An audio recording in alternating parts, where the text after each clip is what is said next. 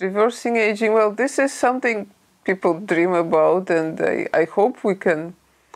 Well, I think first we should start by just slowing it down. And then ideally we would like to be able to reverse it. I don't think theoretically it's not impossible.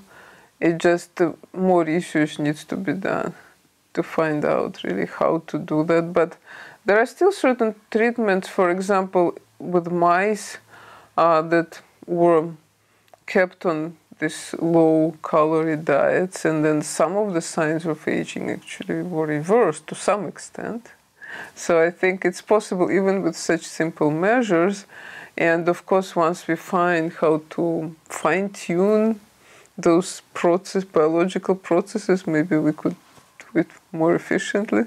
I think genetic engineering, there is still a lot more needs to be developed to make it safe. It may be, we would have to engineer a lot, considering how many small changes in multiple genes need to be made. So I would think first through drugs that would just change, let's say there are certain processes that drive aging. And then if we could pharmacologically manipulate those processes, and this way it's more reversible than gene therapy. It could be done like with just a pill that person takes, and then if there is a side effect, you can just stop taking it. So I think that would be the way to go. And, then as technology develops, maybe we'll be able to change the genes as well. There are drugs that change chemical or biochemical processes in the cell.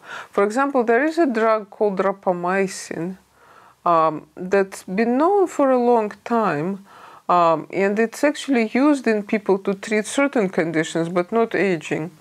And so it was found that this drug can slow down certain metabolic processes within cell.